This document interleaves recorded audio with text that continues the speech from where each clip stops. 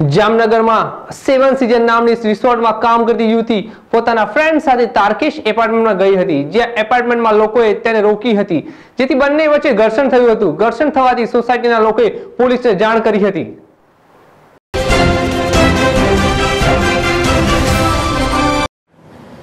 જામનગર શહેરના 7 सीजन રિસોર્ટમાં નોકરી કરતી યુવતી પોતાના ફ્રેન્ડ સાથે ગોવાર મસ્જિદ પાસે તારકેશ એપાર્ટમેન્ટમાં બુધવારે બપોરે ગઈ હતી, જેથી સોસાયટીના લોકોએ આ યુવતીને અટકાવી હતી।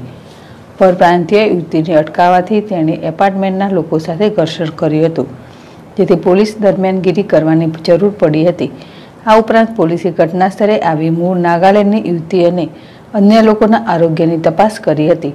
જામનગરના ખાનગી રિસોર્ટમાં આવેલી પરપ્રાંતીય યુવતીનું એપાર્ટમેન્ટના લોકો સાથે ઘર્ષણ ઉલ્લેખનીય છે કે જામનગરમાં મંગળવારે 7 સીઝન રિસોર્ટમાં 54 વર્ષીય પુરુષનો કોરોના રિપોર્ટ પોઝિટિવ આવ્યો હતો, જેથી મૂળ નાગાલેન્ડની કાસુગાયેલું નામની આ યુવતી તારકેશ એપાર્ટમેન્ટમાં આવી હતી।